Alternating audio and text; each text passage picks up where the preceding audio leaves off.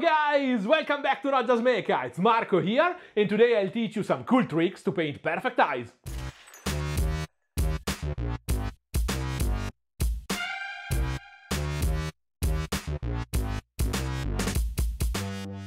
It doesn't matter if you paint hyper-realistic historical models, fantasy creatures or sci-fi aliens, a face is always the most important focal point of any figure. These days I'm painting this lovely little bust sculpted a few years ago by Raffaele Picca. And this big protruding eye gives me the perfect opportunity to record a detailed step-by-step about this vital topic. I have a lot of footage of this paint job, so if you are interested I can easily make a full step-by-step about this creepy dude. Let me know in the comments. Don't forget to subscribe and hit the bell button to always know what happens on the channel. And if you want to support my work, check my Patreon page and join the community. The tendency to look at faces as first act of an interaction with another human being or any other animal, it's an evolutionary trait and an innate survival skill deeply rooted in human behavior. A quick glimpse to a face or muzzle gives you a huge amount of conscious and unconscious information about the attitude and intentions of a potential danger or opportunity, and our brain puts this scanning process in motion as soon as something even remotely similar to a face enters in our field of view.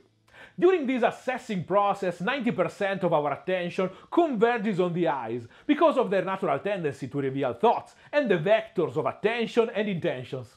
Being aware of this behavior is extremely useful when painting any kind of anthropomorphic figure because you can get away with huge mistakes in every part of a model, but mess even a little with the face or the eyes and even your mom will tell you that the paint job is crap. Every beginner and a lot of advanced painters are in trouble when it comes to place the iris in a believable and/or meaningful position. Depending on the scale of the model, you need more or less details to sell the illusion, but the rules of placing the iris are the same, even in the smallest gaming model. Symmetry is the first thing you have to look for. And to help you with this, you can use as reference the oral commissures, the line where the upper and lower lips meet.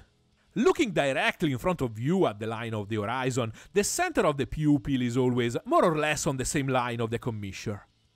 This is incredibly useful for gaming models, where this kind of simple, universal look works well under every condition, always selling the idea of the figure looking to an enemy or to an objective nearby. Here is a trick that helped me immensely in understanding and even more planning the position of the iris in more detailed, complex or simply larger models. I could have used Photoshop, but nothing beats the power of futuristic animatronic technology. Okay, it might seem silly, but with this trick you can quickly simulate and study every possible position of the iris. And you can easily create custom versions for the specific model you're working on, having always the perfect visual reference to follow. An important thing you must understand is that, excluding states of extreme surprise or terror when the eyelids are widely open, the full iris is never visible. Angle and position don't make a huge difference, and usually only 60–80% of the iris is actually visible. For a more natural look, use the bottom lid as anchor for the iris. You can use the upper lid as a base if the model is really bored or looking up, but most of the time our sight is on the line of the horizon or below. And when you paint something looking up without a context, it always seems in some kind of chemical or religious trip. Every position tells a precise story and delivers a load of interesting information. So don't be afraid to experiment with different, even extreme angles, because nothing can be more boring and empty of drama and pathos than a simple, straight look in the middle. This is the kind of look I want for my bust. The concept is about a low-level adventurer of Mordheim, finding a warpstone nugget on the floor, and looking down in a mix of surprise and greed. My precious. The model and the face are in a sketching stage, and I still have a lot to do. But even in this preliminary phase, I really feel the need of painting the eyes, to add the spark of life and to create the base of the final general expression. Because angle and intensity of expression lines, wrinkles and eyebrows all depend on this. I start the work painting the sclera. Never use pure white to paint the sclera. As you can see here, it's extremely unnatural. And from a technical point of view, even in a comic book style, if you use white on the sclera, you'll spoil its role in creating reflections, as we'll see later. You can use cold or warm grays, and as a rule of thumb, a value close to the lightest tones of the skin. In children, the sclera is thinner and shows some of the underlying pigment, appearing slightly blue. In the elderly, fatty deposits can make it appear slightly yellow, while darker skins can have naturally darker sclerae because of a higher concentration of melanin. Simply check pictures of real people and you'll immediately get all the information you need. Here I'm going with the old man idea and a bit of unhealthy inflammation using a set of light skin tones. The most important part of painting the sclera is to create the illusion of its depth and the spherical shape of the eyeball.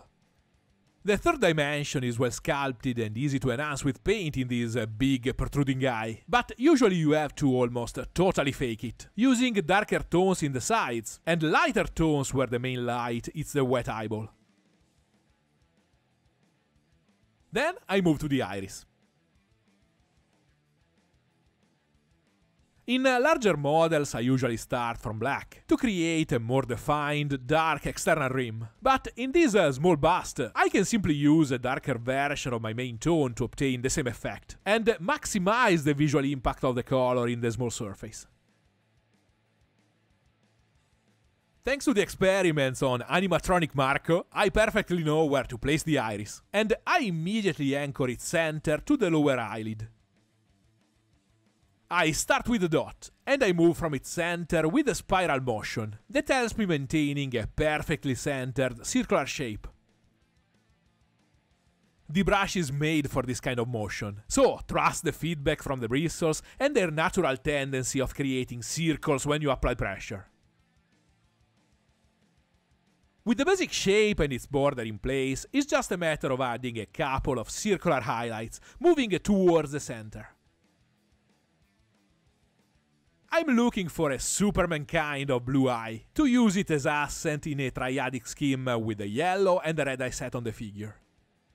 The beautiful light blue will also create an interesting contrast with the general creepy look of the character.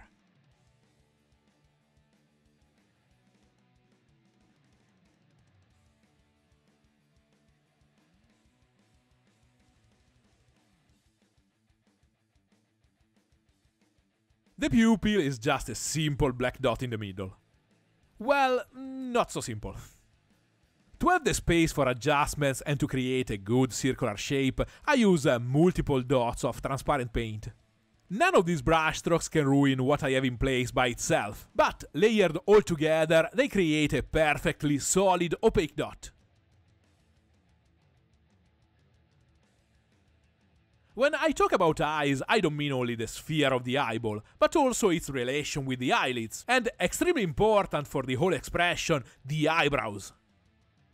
I use a dark brown mixed with black to frame the upper part of the eyeball, creating the depth and the thin shadow projected by the upper lid.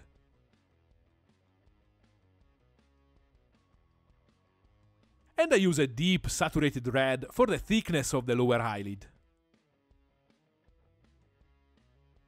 The two rims are crazily vascularized, and the blood vessels are easily visible on the surface, with all the red of the blood they contain. The lower lid naturally catches more light and has an angle that faces the viewer, so using a powerful red is not a problem. In this model in particular, I can abuse a bit of the red, to create with glazes a strong inflammation around the borders.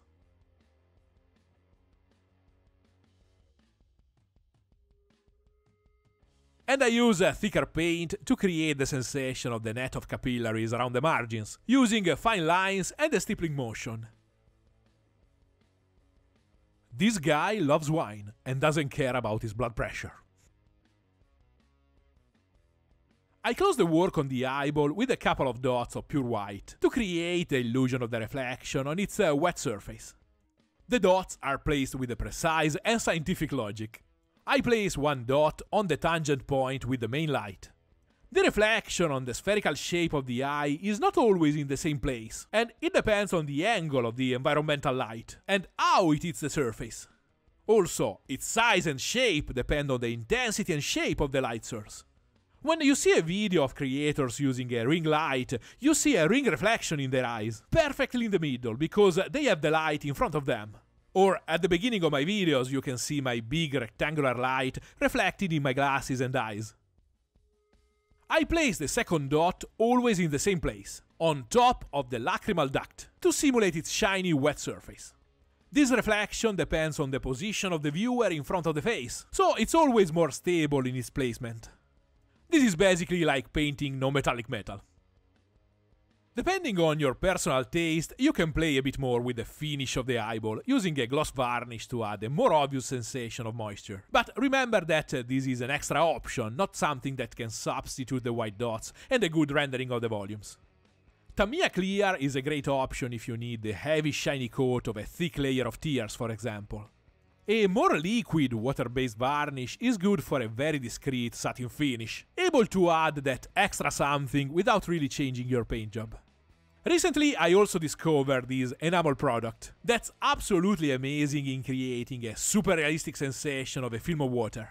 Still, it's very powerful in its glossiness, so here I apply only a thin coat of the water-based varnish, more to uniform the finish of the different paints I used, and to separate the eyeball from the skin and its finish. I waited to be in a more advanced stage of smoothing the sketch, to apply the eyebrows on top of a more refined skin. I always use very transparent paint for these steps, to minimize the power of a single brushstroke of screwing up things. I start with the line to define the basic shape of the arc. The arc contains the whole expression, so it's better to set it in place and refine its shape from the very beginning. And I use short, thin lines to paint the hairy texture of the bushy eyebrows. I take my time with this step, and I build the texture with multiple transparent passes, alternating lighter and darker tones. The eyebrows are an integral part of painting the eyes, and an essential step to create a complete facial expression. 99% of the times, eyebrows are not sculpted. In display figures, this is meant to give you the freedom to create the expression you want, and on miniatures is often a scale issue, but this is not an excuse to skip this step, even on gaming models.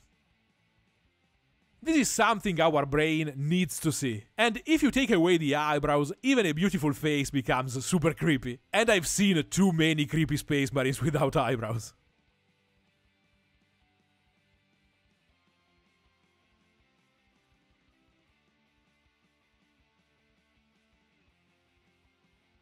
And here is the final result. Female eyes have obviously the same anatomy and need the exact same steps. The only difference is that the end of the process I showed you is the beginning of the huge and complex chapter of makeup. This topic needs a video of its own, because makeup is difficult and kicks my ass in a way or another every single time. So I want to close saying to all the women watching this video that I have a huge admiration and respect for your painting skills, and I can't wait to read your comments when I'll make a mess with makeup. If you like this video, give it a like and subscribe. Remember that you can ask me anything down below with a comment, and you can follow my projects during the week using one of my socials. And if you want to support the channel and my work, check my Patreon page and join the community, or maybe ask for a commission. See you next week, guys!